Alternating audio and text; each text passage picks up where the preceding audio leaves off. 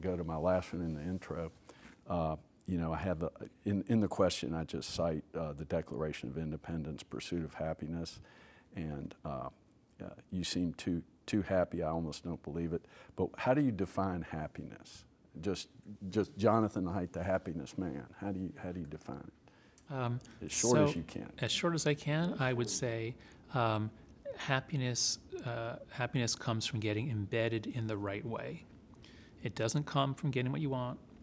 It doesn't come from within entirely, although internal processes are very important.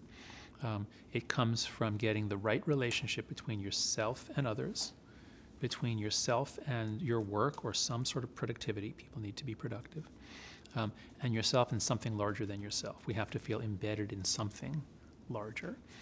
If you get those three conditions right, then you're going to be at the upper range of what your genes would set you for in terms of happiness. Your genes give you kind of a set range, but if you get the right kind of embeddedness, you'll be way at the top of that range. And if you don't, you'll be way at the bottom of it.